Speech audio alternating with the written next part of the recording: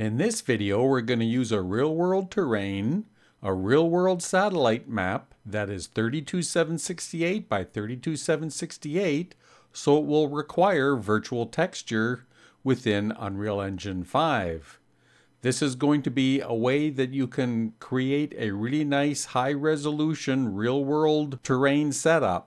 Now, if you've got your own LiDAR or drone footage that you have for your own Heightmap and texture satellite map, you'll be able to use those using this technique to create a nice high-resolution terrain. I'm not going to be keeping the terrain at a resolution scale of 1:1 though. It's going to be compressed, but the texture itself will be full size. Now there's lots of ways that you could do this. I'm going to be using TerreSculptor 3. You could also use Earth Explorer and Google Maps and MapZen and NextZen, and there's lots of different packages available on the internet to be able to use to get both the real-world height map and the satellite map. I'm just using TerreSculptor 3 to do both. So first off, I'm going to download the topography for it. I'm going to go with Henry Mountains. And I want this to be a 32768 by 32768 satellite map. So I'm just going to make note of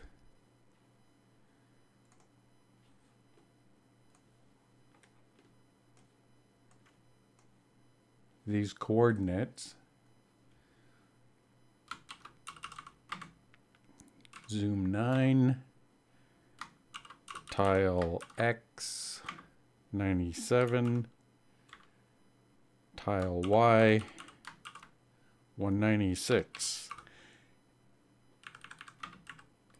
Any satellite system such as MapZen and stuff, or even a lot of the Google map information, is all either using XYZ or TMS style tiles, so they're going to be the same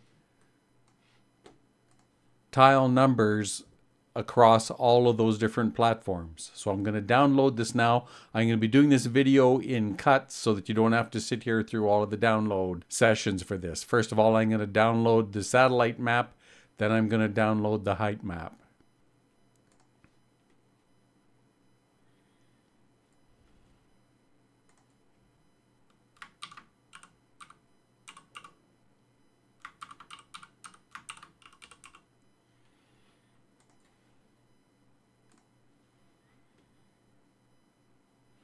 Okay, the satellite map is downloaded, so now I'm going to download the height map.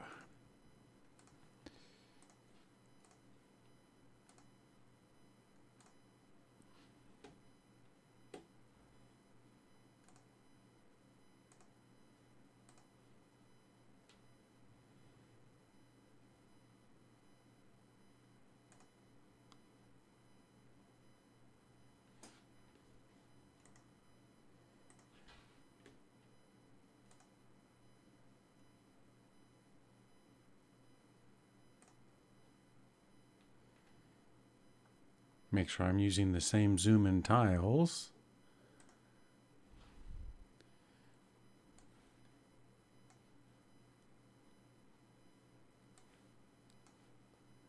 And instead of going with the 3-meter data, I'm going to use the 6-meter data, since I'm going to be shrinking it down smaller anyway. This is a 32768 by 32768, which is too large for Unreal Engine World Partition Landscape. So I'm going to be shrinking it down to 16321 by 16321, which is the maximum size. So I'm going to download the 6-meter data. So now we'll go away again while this waits and downloads, and we'll come back to the video as soon as this is done. The height map has now finished downloading.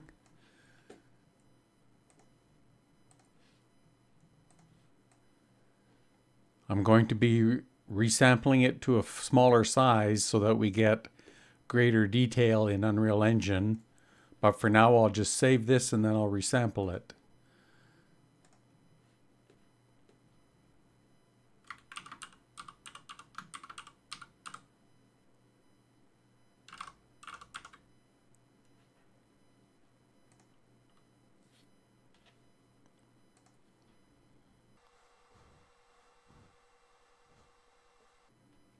For my initial test of this, I'm going to go with the 16321 by 16321 Heightmap size, which is the largest size that you can go in Unreal Engine and still have edit layers enabled.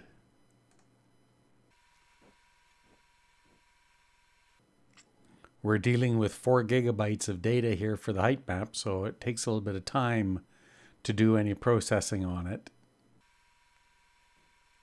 I'm going to be keeping the extents the same between the Heightmap and the satellite map, so that when I texture it in Unreal Engine, I can go with 1-to-1 texturing for the satellite map and it will match up with the terrain.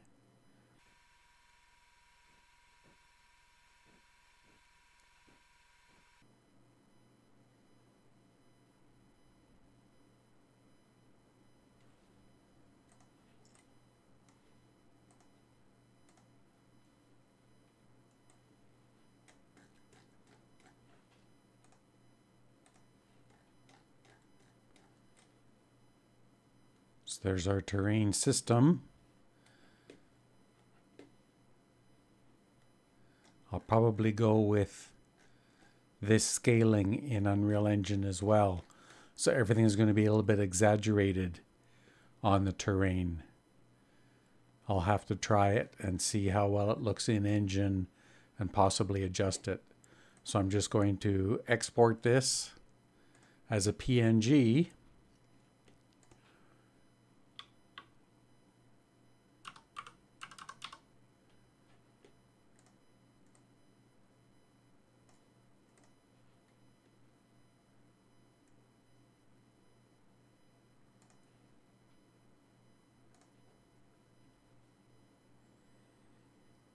And then we'll prepare the importing of all of the assets into the Unreal Engine 5 and see what it looks like as a high-resolution terrain with a satellite map virtual texture on it.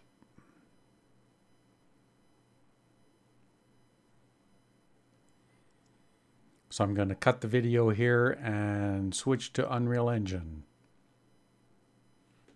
Okay, we're using Unreal Engine 5.4.3, and I'm going to create a new third-person project.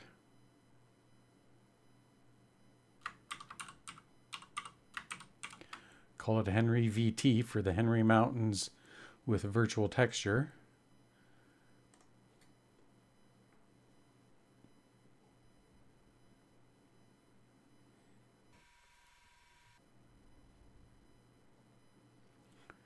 Okay, now one of the first things I need to do is go into the project settings, search for virtual, and enable the virtual texture support. I'm also going to change the tile size to 2048, and this requires a restart.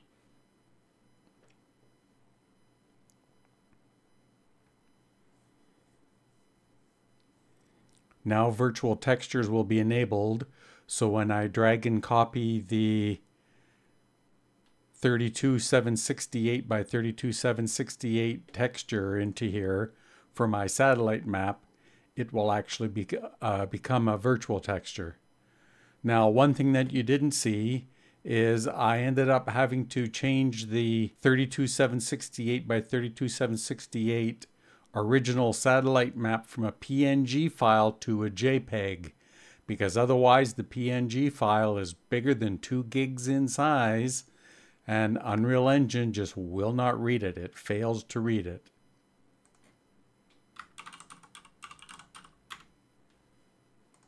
So I'm going to create my material and stuff here first.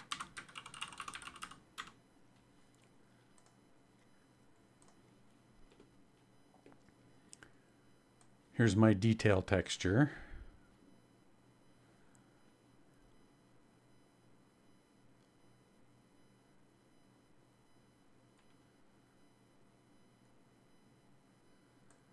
And here's my high resolution texture.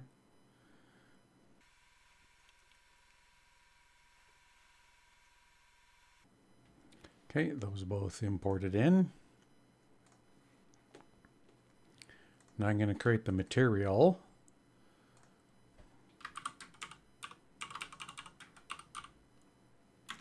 I'm doing this first because when you go to import the terrain, if you don't assign a material during import, it takes like a half an hour to change the material after, especially if you've got a large material.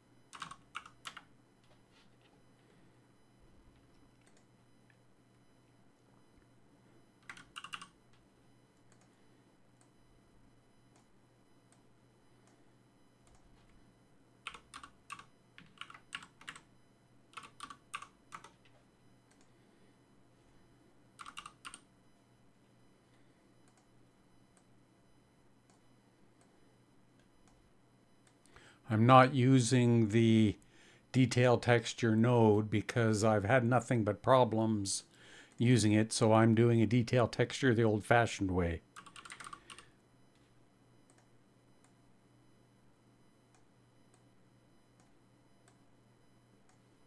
So there we go.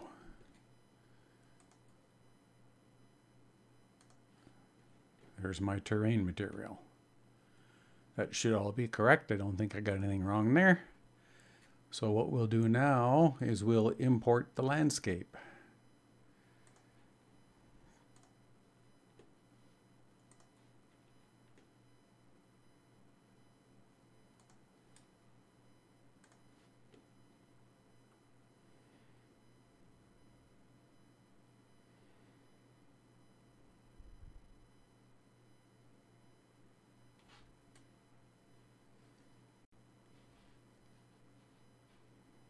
Okay, that looks pretty good. It's a little low though.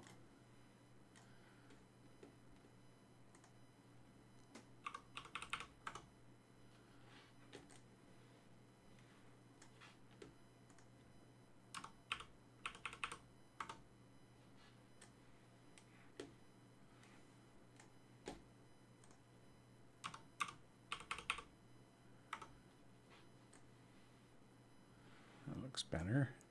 I'm just going to keep the scale the same. The actual source height map is actually 6 meter data, but I'm going to be scaling it to 1 meter here, so everything will actually be tighter in. And we'll assign the material and let's import. Now I'm going to be cutting again on the video here because this is going to take half an hour or so with all the region creation and everything. So I'll cut the video here and come back when it's done. Okay, the landscape has finished importing. I made a couple of other adjustments on it which took a little bit of time.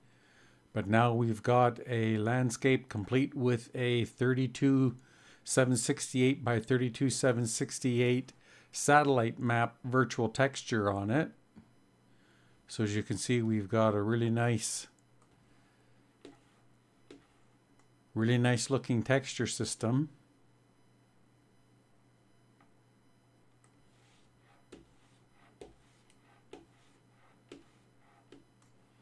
And I put a detail texture on it as well.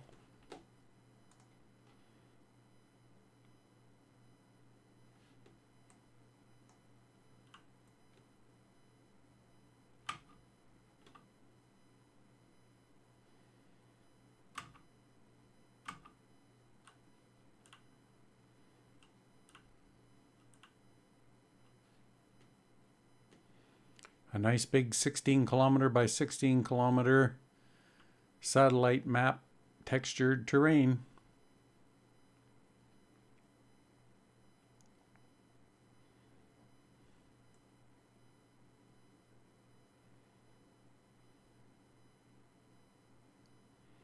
This, of course, will look better if the source Heightmap data is actually 1 meter data or finer resolution, whereas what I did here is I took 6 meter data and scaled it down to 1 meter.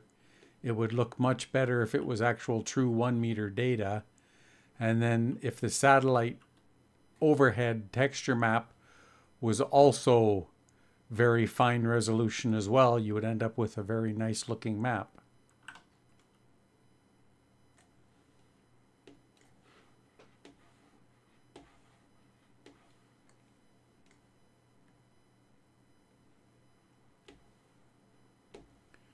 But this basically shows a quick way how to get a satellite texture, virtual texture, on top of a large terrain system. It's actually quite easy, very few steps, very simple process. That's it for this video.